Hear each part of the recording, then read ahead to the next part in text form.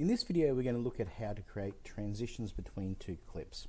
So we've got our little videos up here, we've got our clips down the bottom in our sequence here, and I'm going to place a transition. I want to put a transition between these two clips, and then I want to finally fade this out to black. So there's two transitions I want to do.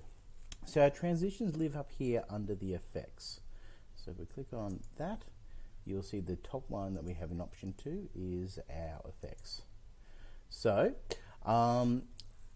I've chosen this clip and I'm going to click on cross dissolve, and you can see here this is the transition that's been put there, and it actually puts a symbol in for cross dissolve, but unfortunately it puts it at both ends. So if you come down to this end, if I didn't want that transition, I could just press delete on my keyboard and it would delete and disappear.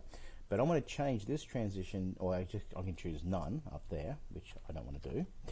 Or I want to change this transition to instead to be dipped to black. So if you can see that, if I press play, the video will cross dissolve across the two, it comes to the next one, and then it should finish off to black. So there we are. That is our using transitions in Premiere Rush.